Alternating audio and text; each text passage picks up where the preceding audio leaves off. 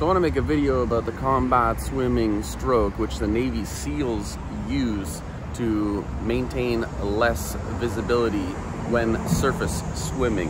And this is a very relaxing and efficient swimming stroke that makes swimming fun to do. I think all the other strokes, like the ones that are most commonly used, such as freestyle and front crawl, aren't really that fun. So this technique I want to talk about also in a more advanced fashion, the how your head comes into swimming.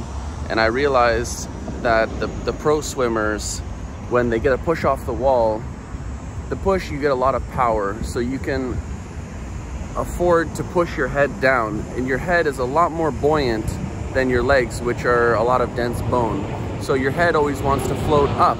So when you're pushing your head, going head first into the water, you're actually fighting buoyancy, which you can't really do as much with your legs. So when you're doing the combat side swimming stroke on an advanced level, I was thinking that I'm gonna scissor kick and angle down as if I'm pushing off the wall, which when you're pushing off the wall, angling down is good because you get as far as you can with depth. And then just like sailing, you're kind of like, you know, slowly coming back up and using your head buoyancy to pull you along that diagonal, which actually is giving you some forward movement for free. And that's the whole thing of what I'm trying to convey right now, is you get forward movement for free when you're on a diagonal up with your head's pulling you up, but you're pushing against the water because you're traveling on a diagonal. So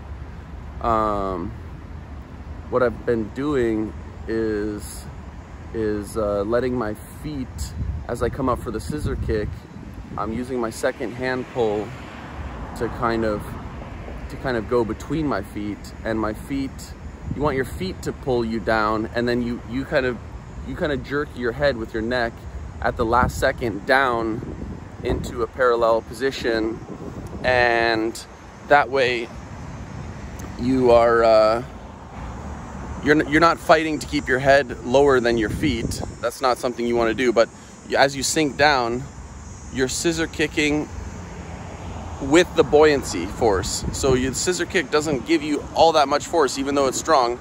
So it's adding and compounding with the buoyancy of your head to put you up along that path. And that's going to make you a lot faster. And it's basically free motion. It's a lot like sailing when you're tacking into the wind.